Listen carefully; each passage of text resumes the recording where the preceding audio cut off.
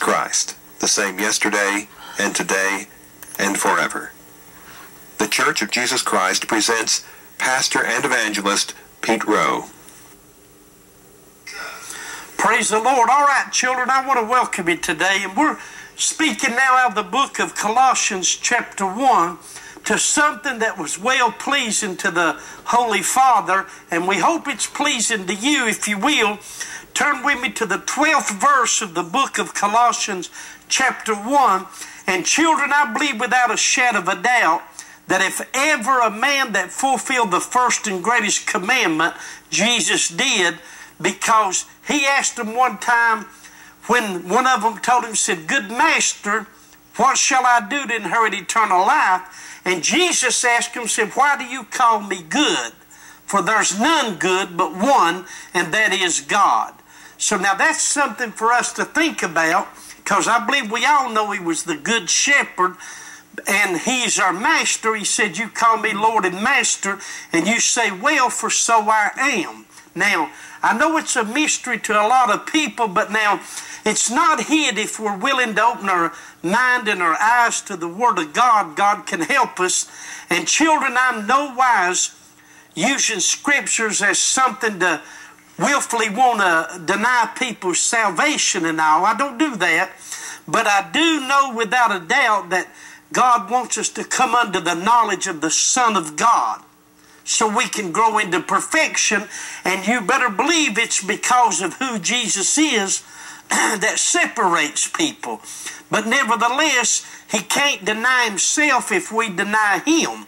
But if you'll notice here in verse 12 of Colossians 1, Bible said, "Giving thanks unto the Father, which made us meet to be partakers of the inheritance of the saints in light, who has delivered us from the power of darkness and has translated us into the kingdom of his dear Son, in whom we have redemption through his blood, even the forgiveness of sins." Now, listen to the next verse.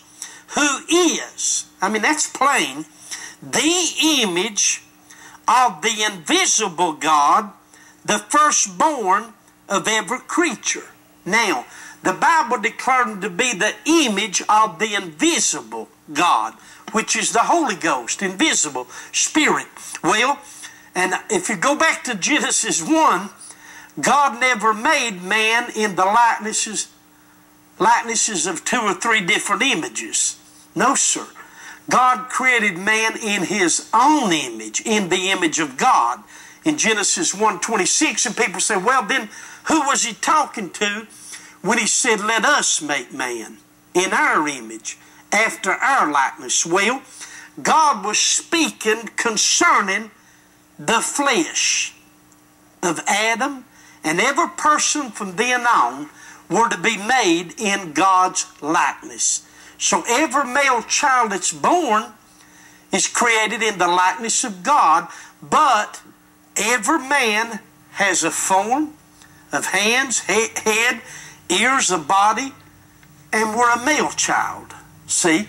And of course, at the beginning when God made Adam, then he took the woman out of the man and made a woman. So, to sum it all up, children, God created man in his own image, and that us was just representing the Word and the Spirit, and also you and me, because when a man and woman get married and have children, well, their baby is made in their image because of God's image. Anyway, if you'll notice here, Bible said, "Who is," speaking of Christ, "the image of the invisible God, the firstborn of every creature." Now listen to verse 16. "For by him were all things created that are in heaven and that are in earth, visible, invisible, whether they be thrones or dominions or principalities or powers. All things were created by him and for him." See, children, there's no way he could be a natural human of Adam or even of Abraham or David as far as the flesh, because this person that was made flesh was a creator. He was in the world was made by him. Now, you know he had to be more than just a ordinary man. I mean, if you looked on him back then, he would look like anybody else. But understanding him, because his words were so powerful, you'd know who he is. All right, watch. Now, the Bible said all things were created by him in verse 16 and for him. Well, listen to verse 17. And he's before all things, and by him all things consist, and he's the head of the body, the church, who is the beginning, the firstborn from the dead. Now listen to this, that in all things he might have the preeminence. Verse 19. For it pleased the Father that in him should all fullness dwell. Now, what fullness are we talking about? Not just fullness of grace and truth, but of the Godhead bodily. Every drop of God Almighty is in him. And that's why when he came out of that tomb and appeared to them, he said, all power, thank God, is given unto me in heaven and in earth. Now, if it pleased the Father, surely we believe in his Father, that in him should all fullness dwell. Well, it ought to please you and me that Christ has all fullness. Now, we need to get a little more into that. Go to Colossians chapter 2. To you people that's maybe just accepted the Lord, or you want to learn more about him. Go to verse 6 of Colossians 2.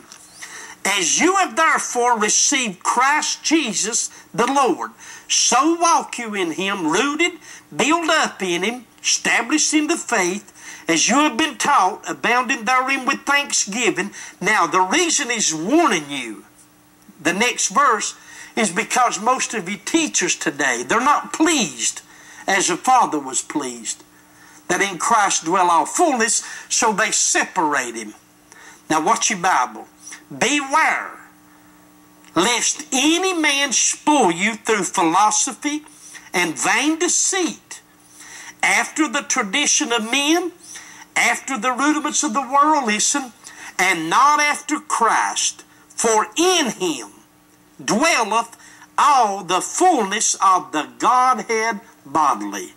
And you're complete in him, which is the head of all principality, thank God, and power. Now, why wouldn't that want to please us? I mean, you got a man here, Paul, that's in the Bible. And all these leaders out here that's going against him, he's still in the book. So, children, God wants his people to understand these things. Now, when it called him in verse 15, who is the image of the invisible God. Well, let's go a little further, because now Paul was a wise man in this understanding, because he once persecuted, but he had a heart God could deal with. So if you will, go with me to the book now. Let me find it here myself. Philippians. The book of Philippians. And I believe it's chapter 2. Now watch this. Philippians chapter 2, verse 5. Listen to it. Let this mind be in you, which was also in Christ Jesus. Now, this is the kind of mind you need. Let this mind be in you, which was also in Christ Jesus. Look, or let me get it again. Who being, this is speaking of Christ, in the form of God, thought it not robbery to be equal with God. Now, equal is same, not less. Equal with God. But made himself of no reputation, and took upon him the form of a servant, and was made in the likeness of men. Now, when he did this, he come from the form of God, with the same form though, and made it, as Hebrews 2 said, a little lower than angels, the seed of Abraham. Brought that body into this earth through that little virgin birth by the name of Mary. How did he do it? The Holy Ghost implanted that seed in her. See? Which was God's image, his word. And he stayed in her body for the full months of childbirth. And then when he was born, He was born a counselor, a mighty God, an everlasting Father, a Prince of Peace, Emmanuel. And here's what it said. Verse 6 again. Who being in the form of God, thought it not robbery to be equal with God, but made himself of no reputation, took on himself the form of a servant. That's when he lowered himself, a little lower than angels, and was made in the likeness of men, see? And being found in fashion as a man, he humbled himself and became obedient unto death, even the death of the cross. Now here is the resurrection of him. Wherefore, God also has highly exalted him, thank God, and give him a name which is above every name. What is it? That at the name of Jesus, every knee should bow, of things in heaven, things in earth, things under the earth. And that every tongue should confess that Jesus Christ is Lord, to the glory of God the Father. Now, when he got that name, so named of the angel, he was born Christ our Lord, already Christ. And they gave him the name Jesus, which made him definitely not separated, but Jesus Christ. And when he arose from the dead and appeared to the 11 and told them, all power is given unto me in heaven and earth. Now, children, as God is my helper. They didn't know a whole lot either. But when he took them on that mountain and opened their understanding in Luke 24, he opened to them the great mystery of God that had been kept secret from the foundation of the world. And that was a revelation of what the name of the Father and of the Son and Holy Ghost is. Now, we've got people today, they don't even know what the Father's name is, so they'll say, well, it's either Yahweh or Jehovah or I am or somebody. But children, when you study Bible, it's the same name the Son had. And when Jesus opened their understanding to the Scriptures, he said, thus it's written. Thus it behooved Christ to suffer. And he did.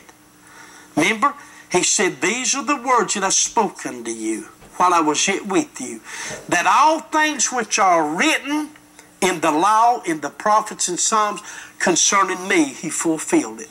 And when he opened their understanding, he brought them the revelation of what the name of the Father and of the Son and of the Holy Ghost is. Now, Matthew 28:19, Luke 24:44, Acts 2:38, there's no difference in it. But Peter is the one that had the keys of the kingdom. And Jesus, when he got them on that mountain and opened their understanding, he revealed what the name of the Father, Son, and Holy Ghost is. And if you'll notice Matthew 28:19, when he appeared to them and said, all power is given unto me in heaven and earth. It's given to me.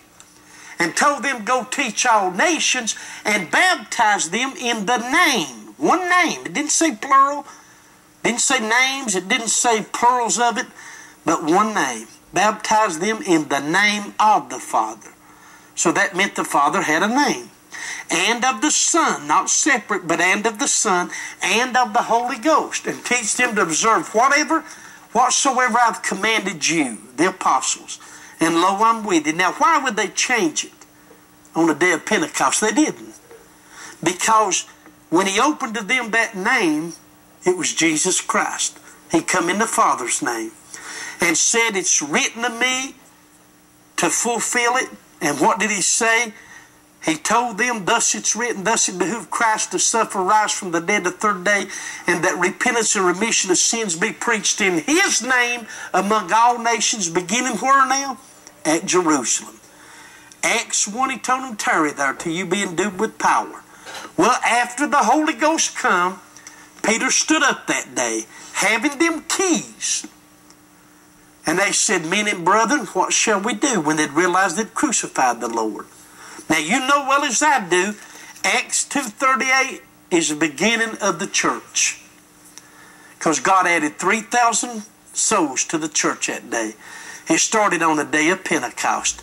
And if you read it in your own Bible, Everywhere in the book of Acts that the disciples baptized, they baptized in the name, not saying the titles over the people, but they baptized in the name of them titles, which was the name of the Father, Son, Holy Ghost, which is Jesus Christ. And that's what has caused the division. Now listen, it wasn't little people's fault, but we had men come together, especially in 325 AD, and formed up the Nicene Creed, and they wanted to represent God in three distinct persons, and they put Peter not only as the head of the church, but also they changed the glory of God and separated him into three distinct persons, saying Father, one God, Son, the second person,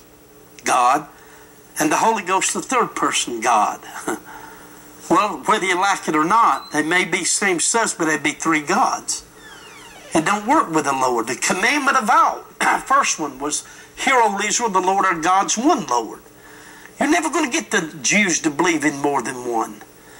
And neither would you get these disciples to speak contrary to what Jesus said in John 10:30, I and my Father are one. So see, what's needed to be understood is, how did God get into the world? He was made in likeness of man, but how? It was the Holy Ghost that brought that seed into this world, planted into Mary, and the Word was made flesh and dwelled among us, and we beheld His glory. And children, the birth of Jesus Christ. I know it's taught a lot during Christmas holidays, but that brought God into this world. Now, in Acts 2:38, when Peter stood up, when they said, Men and brethren, what shall we do to be saved? He told them, repent, be baptized, every one of you, go read it out, in the name of Jesus Christ for the remission of sins, and you'll receive the gift of the Holy Ghost. And if you'll read there, they that gladly received His word were baptized. And the Lord added daily to the church such as should be saved. And what did He tell them though? They that are near and they that are far off. That's us Gentiles, far off. But children, everywhere you read in this book of Acts or anywhere in the Bible, you won't find them baptizing outside His name. You won't find it in there. And that's why when Peter said, repent and be baptized in the name of Jesus Christ for remission of sins, and you shall receive the gift of the Holy Ghost. Now, I know there's a division among our own people, but children, He never left Christ out of this. He never left Jesus out of it. You can't either. The full name of the Godhead is in Jesus Christ. It's that simple. You can't separate it, even though people do. Paul wasn't crossing Peter. Neither was Philip or none of the rest of them. When they was commanded to baptize in the name of the Lord, they knew who the Lord was. But God had to choose Peter. He chose him for the purpose of bringing it to the world. And he was the first man that stood up at Pentecost. And children, when you read it through this book of Acts, you're going to find out everything they did in word or deed. Same for us. Do it all in the name of the Lord Jesus. Because that's where the power is. That's where the deity is and everything of the Lord. Now, I'm going to close here in just a moment, but I need you to go with me to the book of 1 Timothy in your own Bible, chapter 3 and verse 16. Now listen to it. And without controversy, there's no argument to this. I can't change it. Without controversy, great is the mystery of godliness. Listen to verse 16. God, G-O-D, was manifest in the flesh. Could you get any plainer than that? It was God made flesh. The Word was made flesh. See? Justified in the Spirit. Seen of angels. Preached unto the Gentiles. Believed on in the world and received up into glory. Surely we know it's Jesus. Now you say, why does it really matter? Because children, He said, I'm not going to give my glory to another.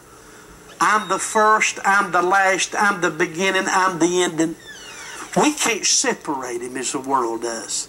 And God's bringing His people to this knowledge of Him so we can grow in favor with Him.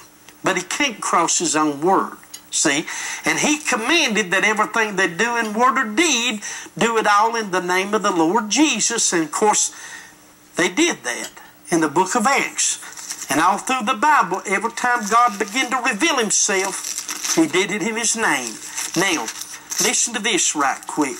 1 Timothy, I believe it is, chapter 6. And verse 14, verse 12.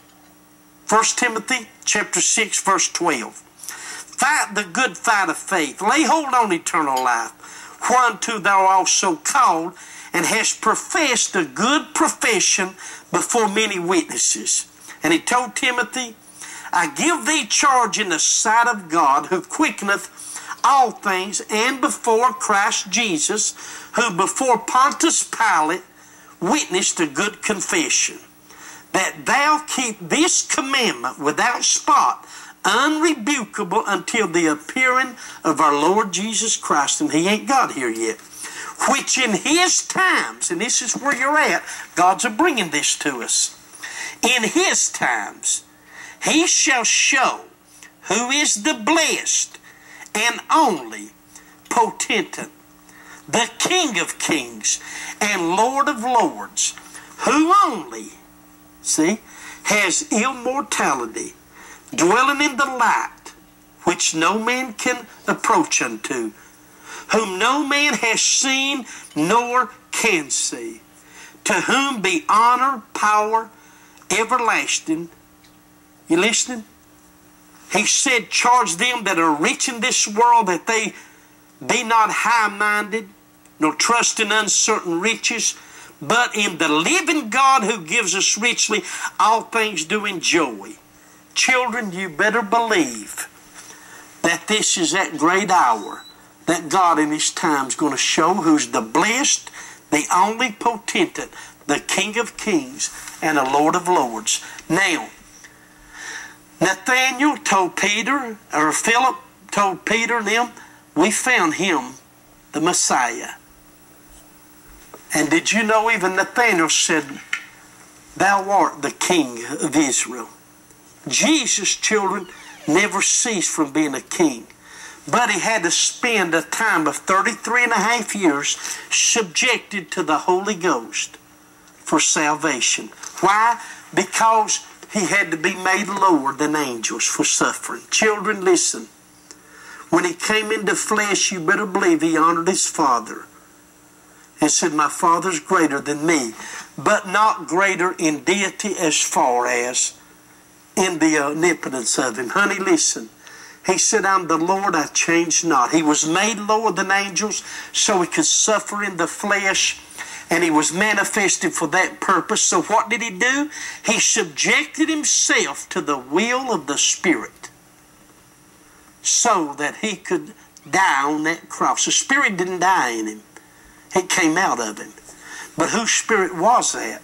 Jesus cried, my God, why hast thou forsaken me? See, everybody thinks because of our teachers today, they think that the Father was up there looking, turning His head and this and that, but it was leaving Him.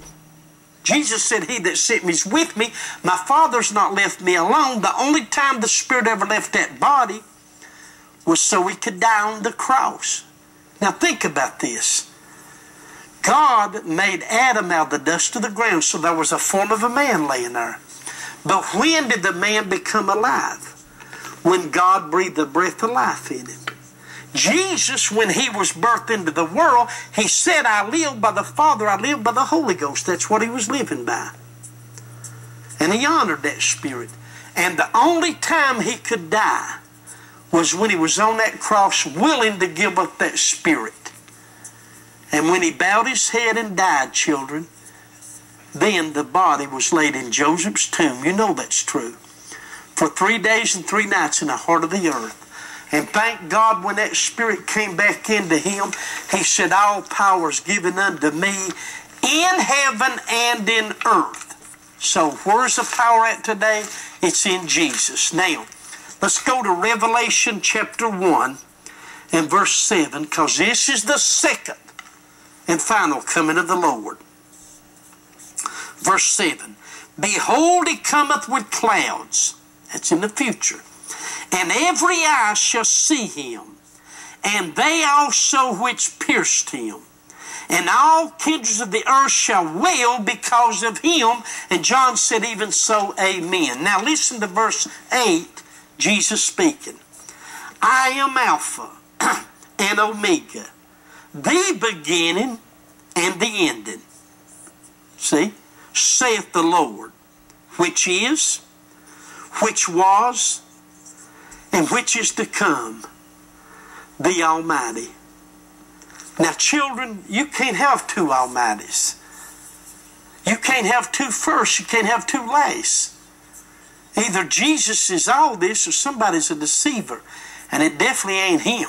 Now, go to your Bible here in verse 10. It's Revelation 1.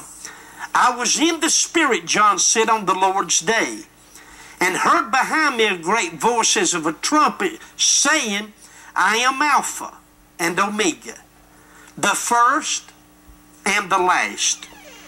And he told him to write to the churches. Now, what happened here when he turned to see the voice of that one that spoke to him? If you'll read verse 17, John said, when I saw him, I fell at his feet as dead.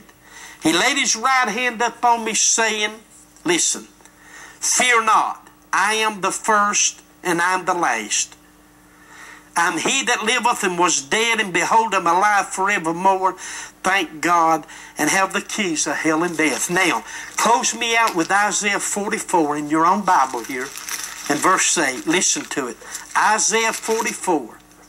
Let's just start at verse 6, if you please. Isaiah 44, verse 6. Thus saith the Lord, the King of Israel, and his Redeemer, the Lord of hosts.